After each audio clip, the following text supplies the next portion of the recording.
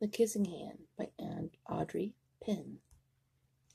Chester Raccoon stood at the edge of the forest and cried, "I don't want to go to school," he told his mother. "I want to stay home with you. I want to play with my friends, and play with my toys, and read my books, and swing my swing.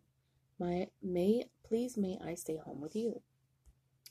Miss Raccoon took Chester by the hand and nuzzled him on the ear.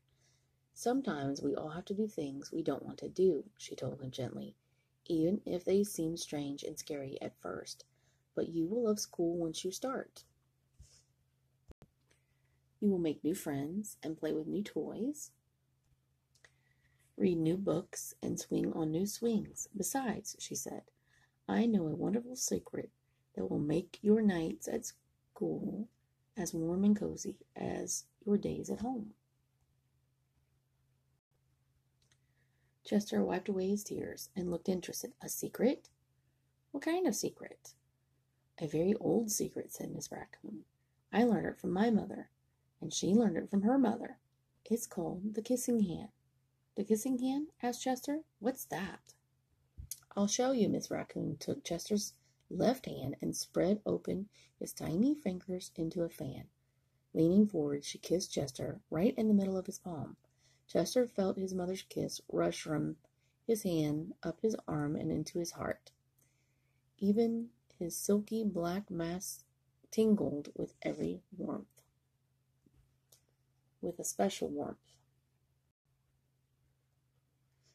Miss Raccoon smiled. "Now," she told Chester, whenever you feel lonely and need a little loving from home, just press your hand to your cheek and think, 'Mommy loves you, Mommy loves you.'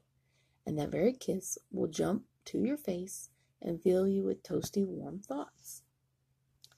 She took Chester's hand and carefully wrapped his fingers around the kiss. "Now, do be careful not to lose it," she teased him. "But don't worry. When you open your hand and wash your food, I promise the kiss will stick."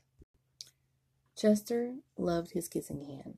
Now he knew his mother's love would go with him wherever he went, even to school.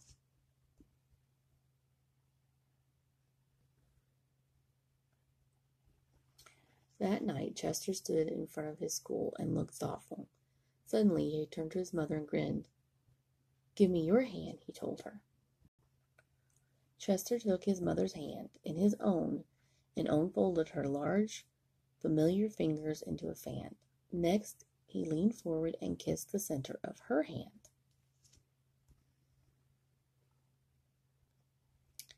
"Now you have a kissing hand too," he told her. And with a gentle goodbye and a "I love you," Chester turned and danced away.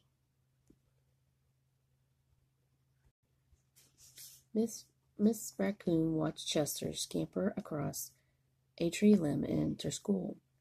And as the hoot owl rang in the new school year, she pressed her left hand to her cheek and smiled.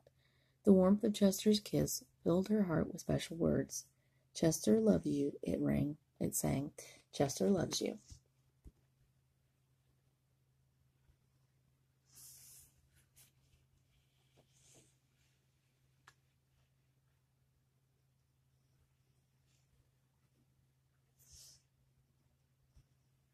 I love you. That's the sign language for "I love you." When you put your hand like this, kind of like Spider-Man's web, it means "I love you." Did you like that story? I hope you did. I hope you have sweet dreams. And remember, Grandma loves you.